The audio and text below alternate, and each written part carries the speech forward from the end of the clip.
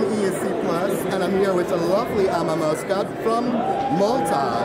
How are you? I'm very good, thank you so much. Because you had to travel a whole lot these days. Aren't you tired?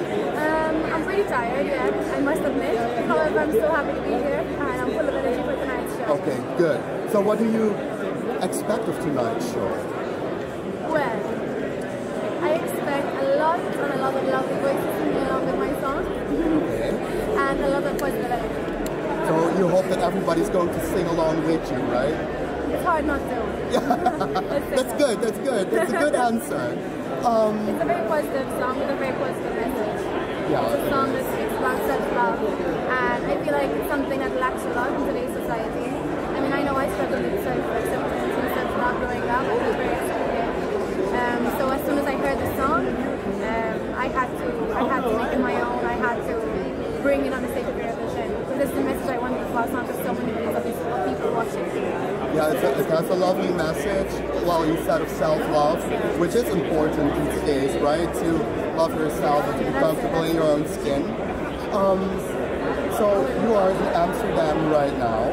Have you ever been in Amsterdam before? I have, funnily enough, for 4 hours. For 4 hours? Yes. I had a stopover.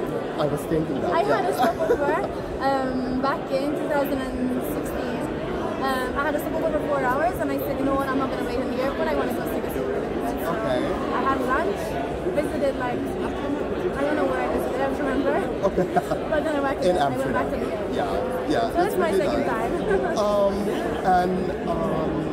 Well, what would it mean to you to win Eurovision, if that would be the case? Well, it would be a dream come true. I mean, representing my country is already a dream come true, so it would be literally unexplainable. It would be such a high of emotions.